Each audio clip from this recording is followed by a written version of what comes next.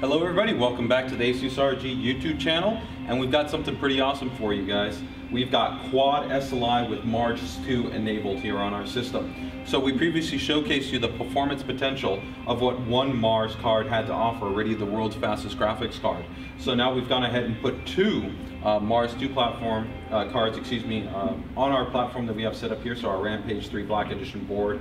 We've got our trusty Gold Series AX1200 Corsair power supply powering these two beasts of a graphics card configuration, and we're going to go ahead and run through some performance potential for you guys so you can see what two Mars 2 cards are capable of. So as you saw, we had actually Unigine running in the background here, and so we've gone ahead now to completed our first initial run, and we can see that with two Mars 2 graphics cards, we now have an average frame rate of 75 frames a second. That's almost 100% scaling from what we had with one card, which was approximately about 40 frames. So we see a huge increase in the overall performance, which is really, really nice to have, especially at these massive resolutions that we're taking advantage of here from a 3D Vision surround capable platform, where we're running a resolution of 5060 by 1080. We're running the DirectX 11 tessellation, all the advanced features such as the volumetric and the occlusion, as well as anisotropic filtering, and the rest of the really high-end image quality settings that you would want to have in your games.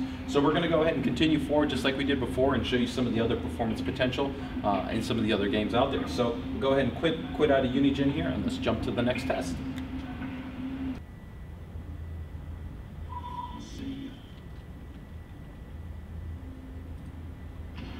Okay, so we've gone ahead and now loaded up here to our graphics menu console.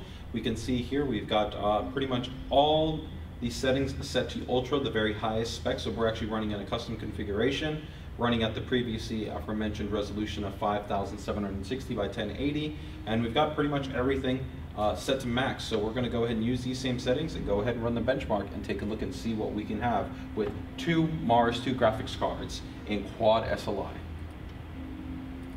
Capital Mount Sasao.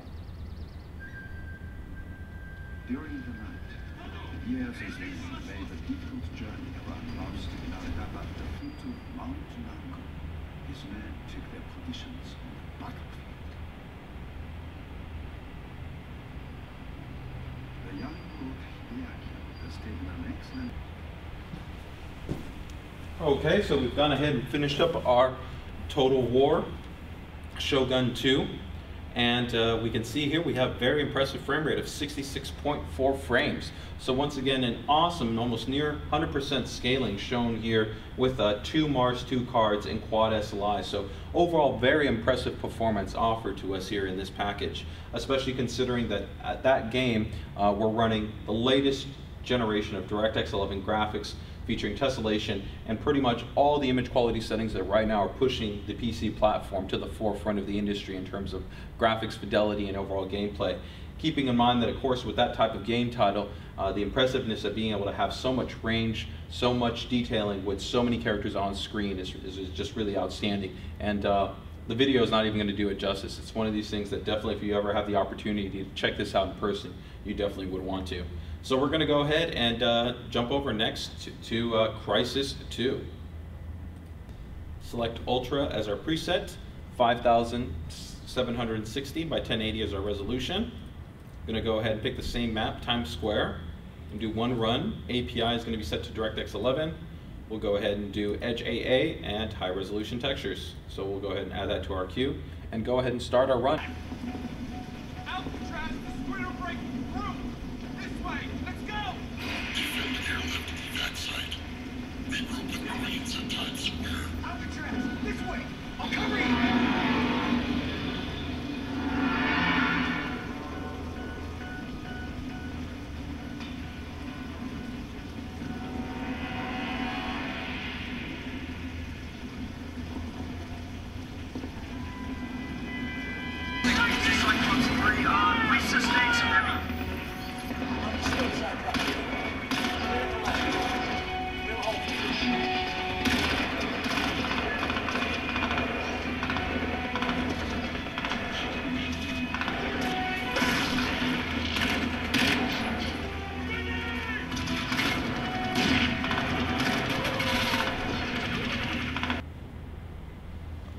Okay, so we've gone ahead and finished up our run here of Crysis, and we've gone ahead and now have a new average frame rate of 48.3 frames. So considering that Crysis 2 is really setting kind of the benchmark in terms of graphics fidelity, along with a couple of other titles like Shogun Total War 2, The Witcher 2, which recently launched. This is just really impressive that you're able to have that level of fidelity in gameplay.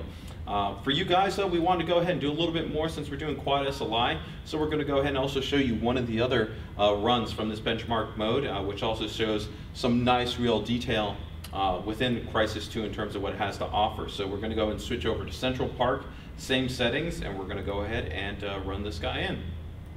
Running. I'll give you as much technical support as I can, but I'm going to get this myself. For now, just work your way up the spear, right on your shoulder, man.